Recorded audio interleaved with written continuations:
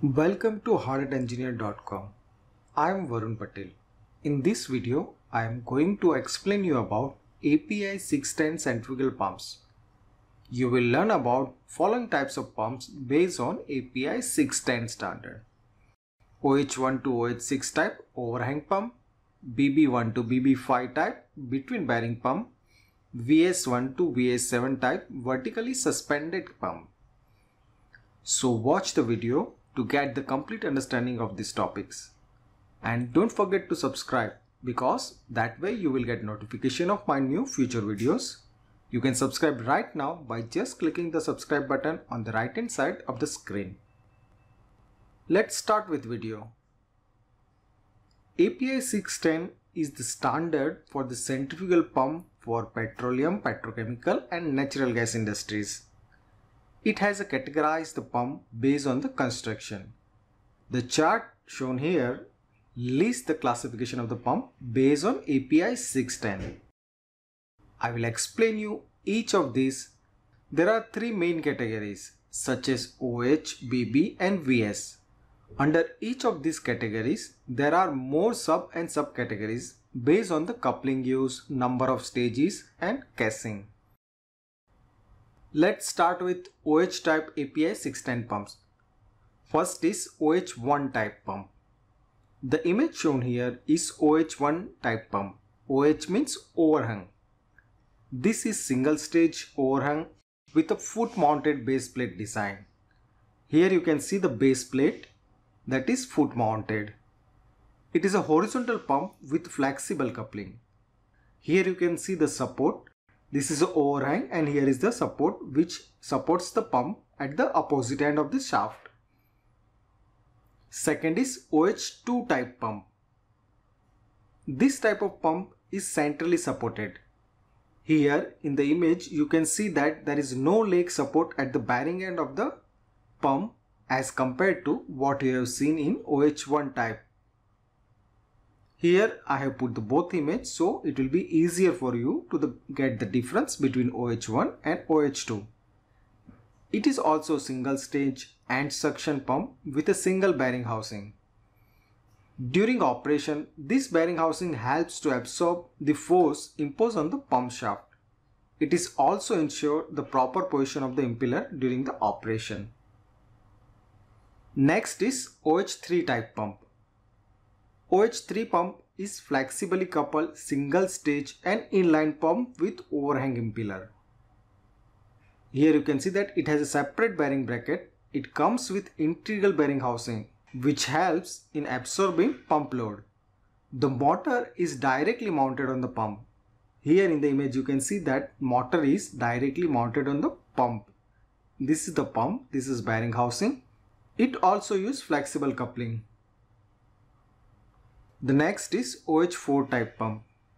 The only difference between OH3 and OH4 is the use of rigid coupling in OH4 type pump as compared to flexible coupling in OH3 pump. Here you can see the difference between the both. In OH4 pump, what is happening is that the pump and motor, they are directly connected, means rigidly connected. Whereas in case of OH3, this is flexible coupling. The next is API OH5 centrifugal pump. OH pump type is a closed couple pump. What does it mean is that the shaft of the motor and the impeller, they are connected. Means the impeller is directly mounted on the motor shaft. So they are closed couple. It is vertical inline single stage overhang pump. Here you can see in the image that. Next is OH6 type pump. OH6 is a high speed pump as it is used increasing gearbox. So in this type of pump there is a one gearbox that will increase the speed of the impeller. So the motor is directly connected with the gearbox through flexible coupling and the impeller, it is mounted on the gearbox shaft, directly on the gearbox shaft. So the speed of the pump is very high. OH6 also a single stage pump with overhang design. It can install both vertically and horizontally. If you want to learn more about centrifugal pump principle, operation and design, you can check the full course available on my website. It is 7-hour long course covering every aspect of the pump that will make you super confident about the centrifugal pump. So don't forget to check this course. It may help you to advance your career. Next is API 610 category of the centrifugal pump, that is between bearing multi-stage pump, popularly known as a BB type. The first is BB1. BB1 is a horizontally installed 1 or 2 stage pump. The casing of this pump is axially split type. The pump is directly mounted on a base plate and driven by the motor via flexible coupling. Here in the image you can see the BB1 type pump. The next is BB2 type pump. The difference between BB1 and BB2 is the way casing split. In BB2, the casing is radially splitted type, whereas in case of BB1, it is axially split type. Next is BB3 type pump. A multi-stage between bearing pump with axial split casing design is designated as a API BB3 type pump. This pump is used flexible coupling to connect the driver. Next is BB4 type centrifugal pump. In this API pump design, each stage of the pump is like a ring and connected through tie rod around them. If you see the image, it will be clear why this pump is called ring section pump. Each stage is radially split design and installed on the shaft, supported by bearings at the both ends. Next is BB5 type pump. BB5 type pump is known as barrel pump due to its barrel-like design. It is used in high pressure services. It is a multi-stage double casing radially split design that use flexible coupling. The last API 610 category for centrifugal pump is vertically suspended pump, popularly known as VS type. Let's start with VS1 type pump. VS1 type pump is a single casing vertically suspended type design. It is used as a wet pit pump or diffuser pump. The column of the pump is used as a discharge from the pump. Here you can see that there is no separate pipeline or connection for the discharge. So the suction will happen from the bottom, from the here, and it will push the liquid towards the discharge flame that is passed through the column of the suspended pump. Next is VS2 type pump. VS2 type pump use volute casing design as compared to VS1. All other factors are similar to VS1 type pump. Here you can see that VS2, there is the only difference is the pump casing design. The next is VS3 type pump.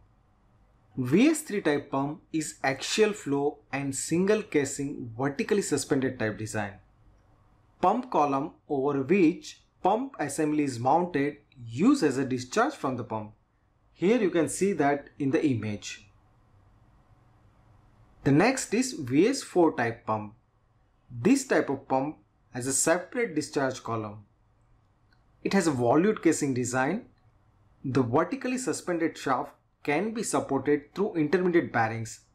Here you can see that the discharge is as a separate from the pump suspended column, and in between this vertically suspended shaft you can see the bearing housing.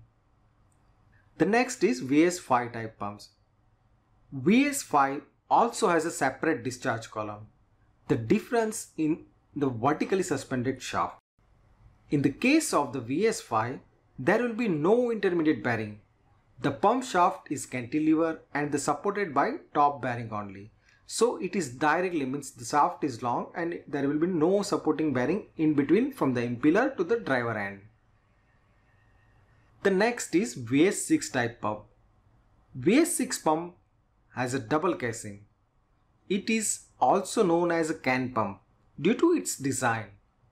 It is a vertically suspended pump with a discharge through the pump column.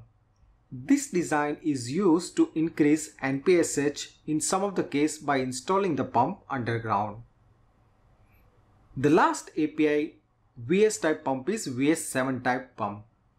VS7 type pumps use volute casing design as compared to VS6. All other factors are similar to VS6. That's it for this video. Don't forget to check the full course on my website, and please do like and share this video with your friends and colleagues because this will help me to get higher ranking.